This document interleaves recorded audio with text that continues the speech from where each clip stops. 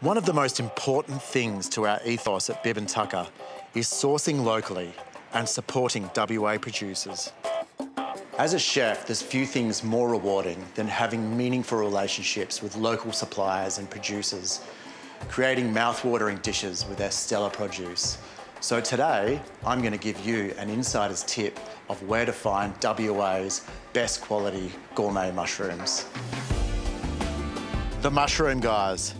These guys are my go-to for all of our fungi needs at Bib Tucker. Not only are they right around the corner in Cardinia, they have sustainability and renewable farming practices at the top of their priorities.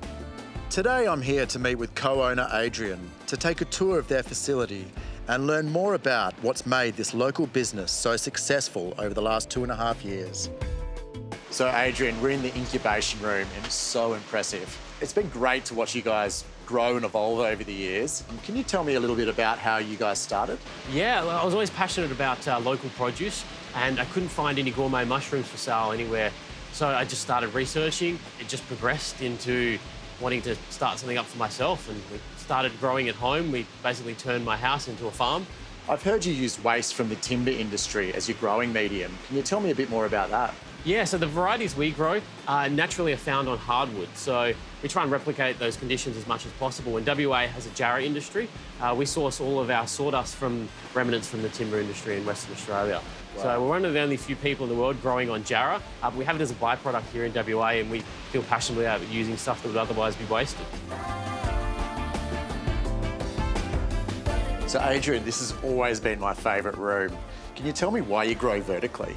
Being in a city and limited space in our farm, we grow vertically to utilise every square metre that we've got. So what varieties are you currently growing? At the moment, we're growing in the oyster varieties blue, phoenix, yellow, pink oyster. We also grow 2 varieties of king oysters, a small and a large. We grow sword belts, scaly flame caps, shimmer fury, which is a new variety we've just released, coral tooth, lion's mane and shiitake. Is there anything new on the cards we might be able to use in the restaurant? We're growing 2 new varieties, the abalone oyster and Namako, which should be a really nice one, if they work. Yeah. And what's your favourite mushroom at the moment? My favourite mushroom at the moment is sword belt, which is this one here. Has a really nice texture to it once it's cooked. Really nice earthy flavour as well.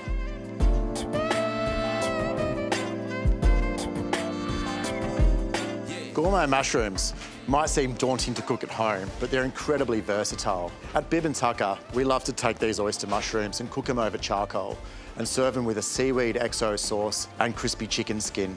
They're healthy, tasty, delicious. And here's a hot tip.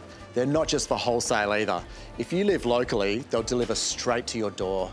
If you'd like to check out one of my recipes using these beautiful mushrooms, head to our website.